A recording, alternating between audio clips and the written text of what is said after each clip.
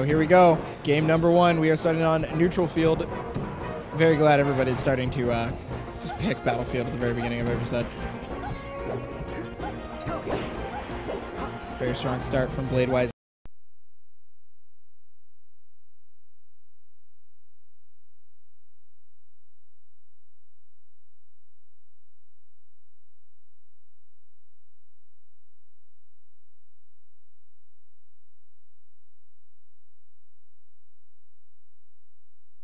Goku every way he possibly can to make it back on to the stage. He gets that early up smash. It's going to kill it 94%. FatGoku. Now he's just got to rack up as much percentage as he possibly can. All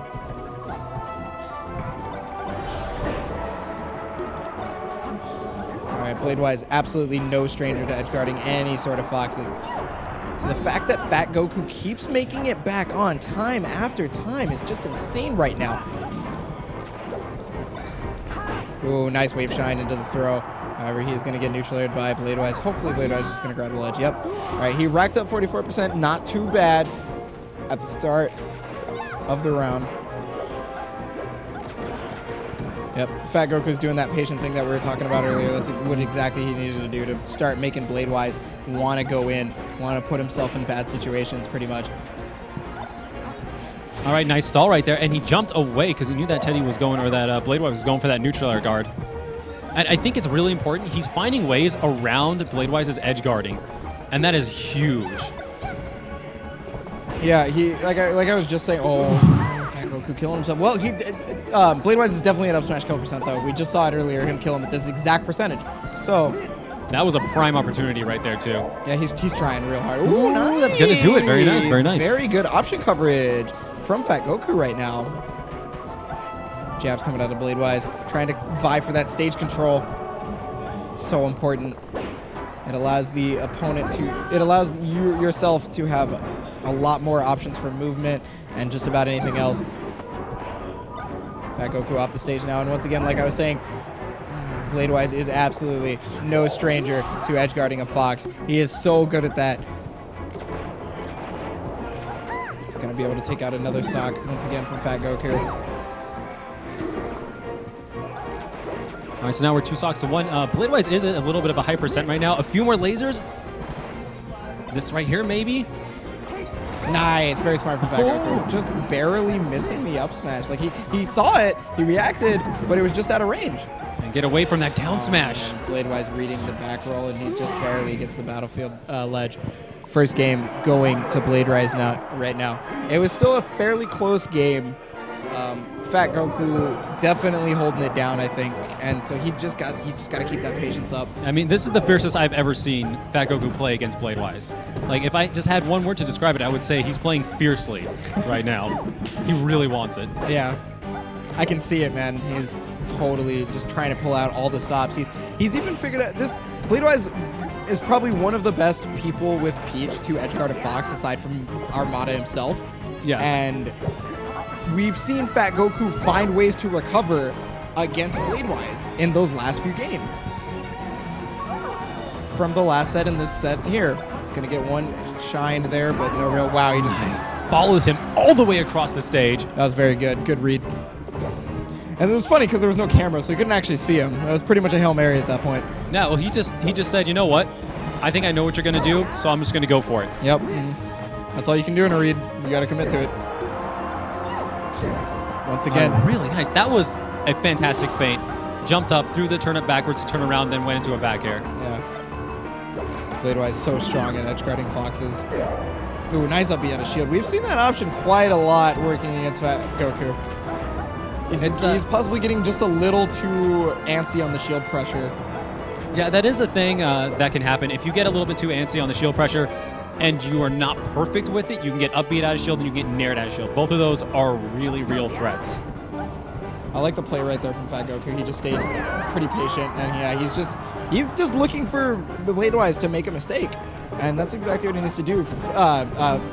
Pokemon Stadium gives him the exact room to be able to just watch Bladewise do these things and just await, react, punish. However, Bladewise, the second he gets him towards the ledge, man, the punish game is ridiculous. There's a Stitch face in there. Oof. And see, like, I want to talk about FatGoku's recovery here for a second, because we've seen him suicide twice off of a missed Phantasm. And I think that's really indicative of him just getting super antsy and wanting it really hard. And he's thinking a little bit less and acting a little bit more, which I think is overall good, but it is costing him a few stocks. Yeah, so what FatGoku's probably trying to... Wow, wait, he reflected it, though, I thought. He did. He definitely did. Wow. It's like, I don't really know what to say about that. I didn't know that the Stitch had that property. I think it bounced directly up, and then and he still, went out of it. Yeah, it still just has a hitbox. Yeah. All right. So yeah, we were seeing that ledge game right here from Bladewise.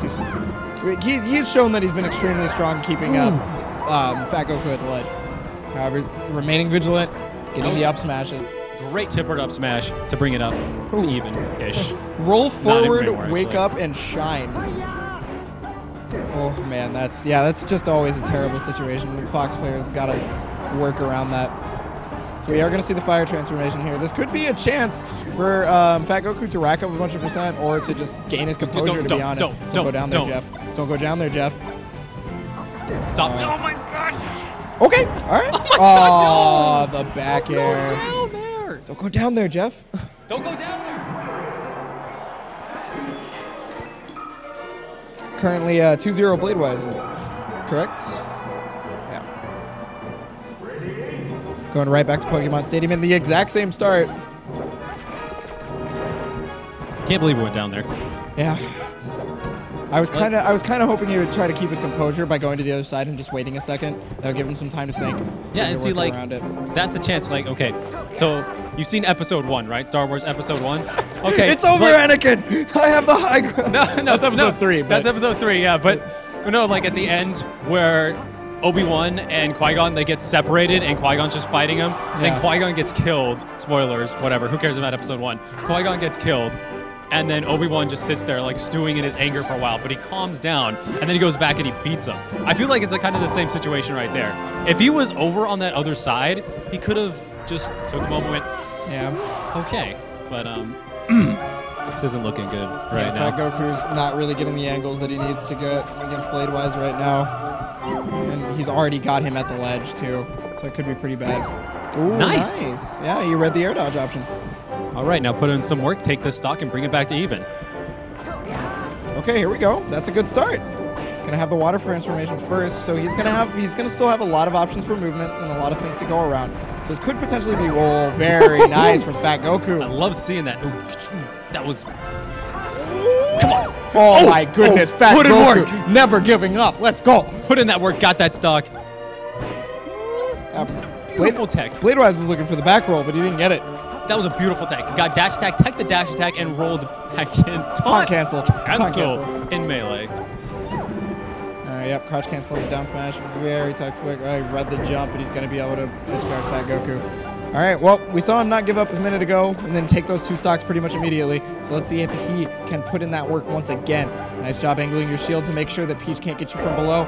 Oof, very tricky, but Bladewise navigates it. Right. I like that he opted to go for a back air right there instead of an up air. He could have gotten beat out by the Nair very easily. Yeah, ooh, just barely reading the option. It's not going to kill, but he knows. He knows now a lot more of it. One more. Back air. Oh, okay. Teddy killed himself. He's got a chance. I shouldn't get excited for that, but I am. Yeah, it was a technical flub, but he's got a chance now. Oh, wow. He just barely makes it out.